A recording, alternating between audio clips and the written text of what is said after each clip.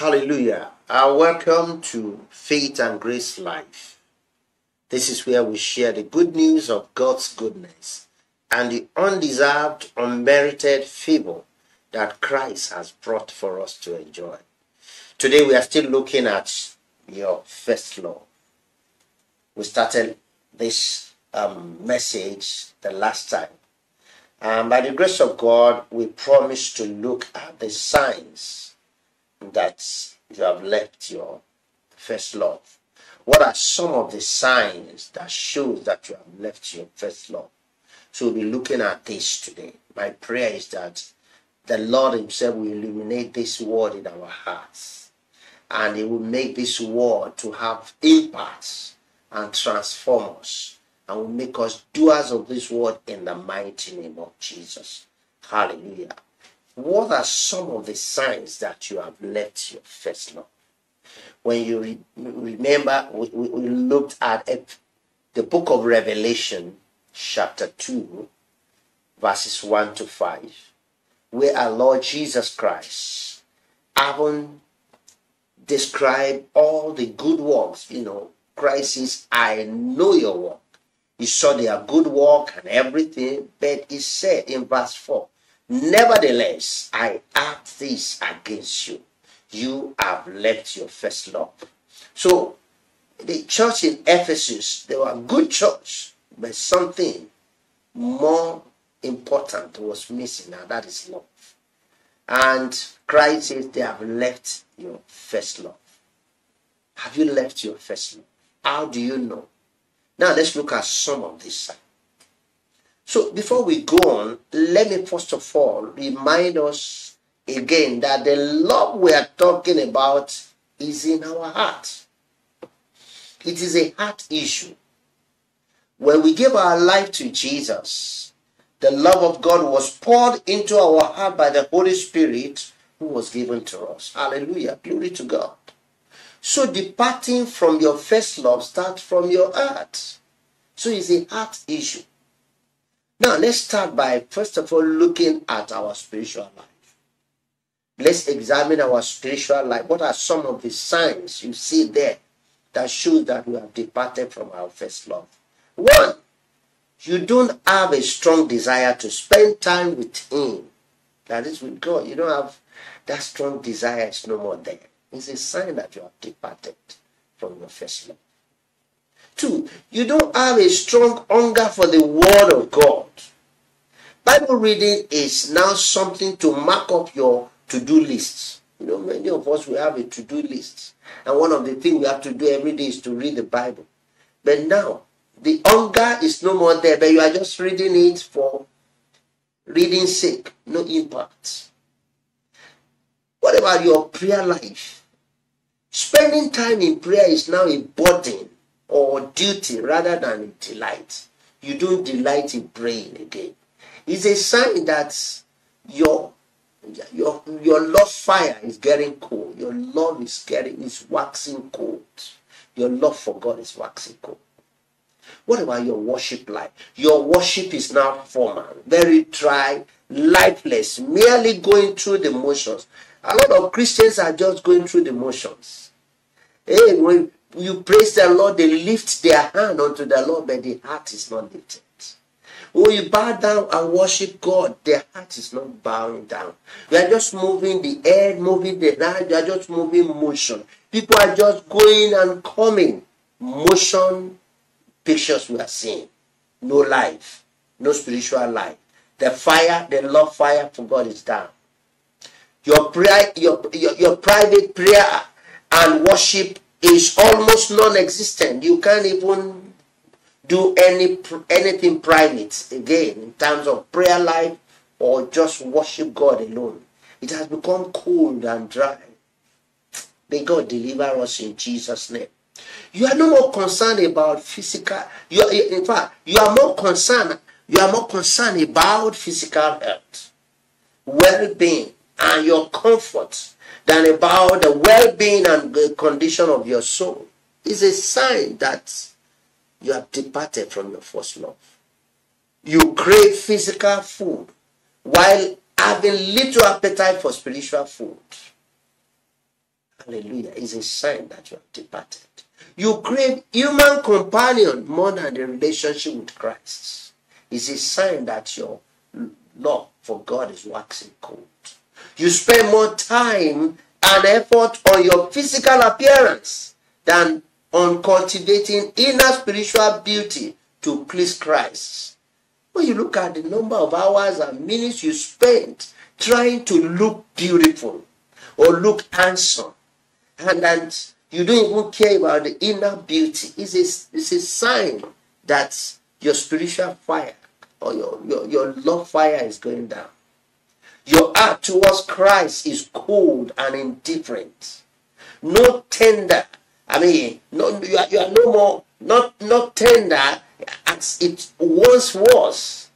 Not easily moved by the word of God any longer. It's a sign that you have departed from your first love. Now let's look at your service. How about your service to God? Now, you measure spirituality by performance rather than the condition of your heart. Mercy is a sign that your love fire is going down. Christianity is now defined by, what you do than who you are. Is a sign that you have departed. Doing versus being. I said it in the first part of this message that we are first of all human being before we become human doing. Many of us, we are only after what we do in our service, but we are not really after what we are, our being. Another sign that you have departed from your first love is that your obedience and service are motivated and fueled by expectation of others or a desire to impress others more than your passion for Christ. You have now become hypocrite, men pleasers, just to impress people. It's a sign that your love fire has gone down. You are more concerned about what other things are pleasing them than about what God knows and pleasing Christ. Your service for Christ and others is motivated by a sense of duty or obligation. You are no more motivated by the love you have for God, but you just see it as, this is just my duty. If you have degenerated to that extent, you need to come back. Let me tell you more. Part of the sign that you have, departed from your first love is that you find yourself becoming resentful over the hardships and demand of serving Christ and others. Going to church, if you meet any pain or any hardship, you begin to complain. But before, you don't used to complain. You are now very critical or harsh towards those who are doctrinally off base or living in sin. Just like the church in Ephesus.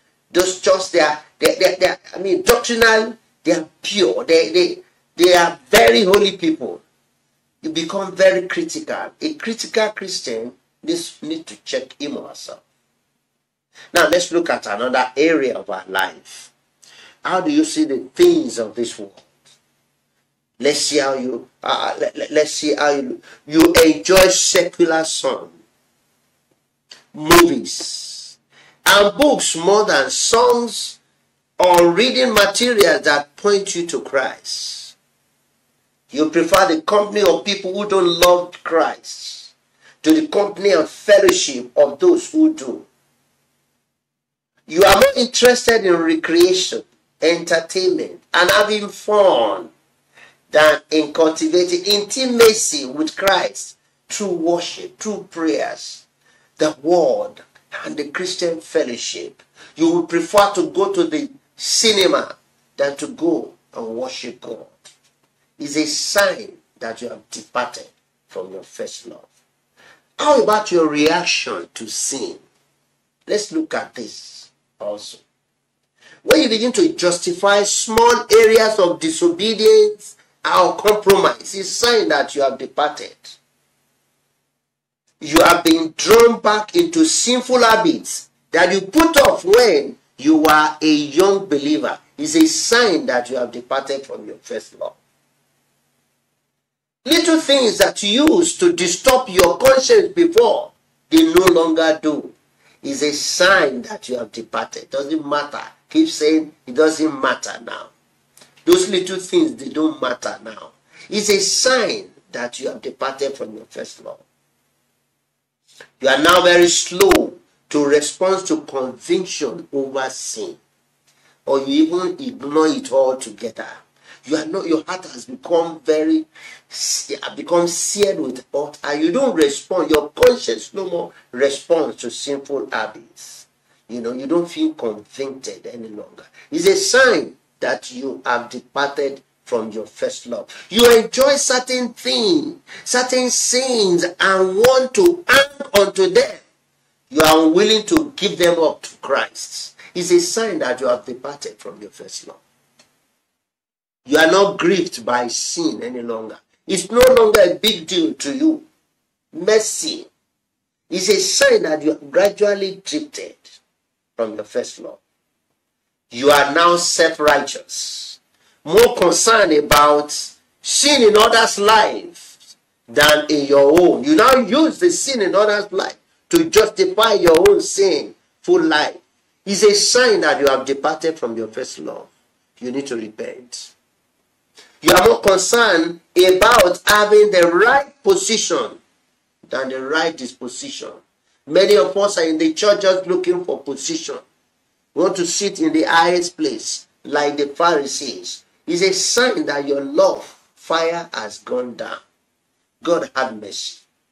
Let's look at this last part. What about your attitude towards giving or money? I know many of us will frown at this, but that is another area where we need to test our love for God. Our attitude towards giving or money. You tend to hold tight to money and things rather than being quick to give to meet the needs of others. That's a sign that you have departed from your first love. You really give sacrificially to the Lord's work. Anytime the man of God stands in the pulpit and, express the need for the church, it is that time you'll be saying, they have come again. It's a sign that your love fire has gone down. You really have a desire or a burden to give. When you hear of legitimate financial needs within the body, your church, or even a ministry, it's a sign that your fire is going down. You keep accumulating and maintaining materials. Things consume more time and effort on your part than seeking after and cultivating spiritual riches. Many of us, our wardrobe is filled with material that we never touched, even in the past 5-10 years. Each time we open the wardrobe and we feel delighted, oh, this place is filled up. You are happy. It's a sign that, look, your spiritual fire is going down. You look at your car park, you count the number of cars that are there, and you shake like this. But look, somebody is suffering, yet it's a sign that your fire is going down. May God have mercy. But I have a good news for you folks. You can be restored back to your first love if you desire to. By the special grace of God, this will be our focus in the next message. That is how to get back on the love track again. My prayer is that every one of us that we have listened, that we have seen all these signs in our life, the Lord will restore you back. My prayer is that this one will have impact in us. I want you to join me in the next part of this message, where God will be looking at how God will get us back on the love track. Hallelujah. Christ says, behold, I stand at the door and knock. If anyone hears my voice and opens the door, I will come into him and dine with him, and he with me. Hallelujah. Can you just pray this prayer with me? Dear Lord Jesus, thank you for dying on the cross for my sin. It was your love for me that took you to the cross of Calvary. Please forgive me. I have left my first love.